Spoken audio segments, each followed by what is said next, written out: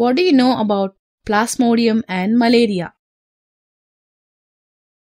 Malaria is a mosquito-borne disease caused by the protozoan Plasmodium. The malarial cycle consists of asexual phase and sexual phase. The malarial fever are differentiated into tertian, that is Plasmodium vivax, quatern malaria, that is Plasmodium malariae, mild tertian, that is Plasmodium ovale, malignant tertian, that is Plasmodium falciparum.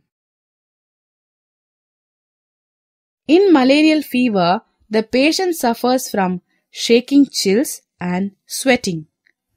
As the chills subside, the body temperature may rise up to 106 Fahrenheit. The high fever is induced by the toxic hemazoin granules which are liberated in plasma when the parasite scissorns burst out from the RBC, that is the red blood corpuscles. The patient also suffers from severe anemia due to destruction of erythrocytes.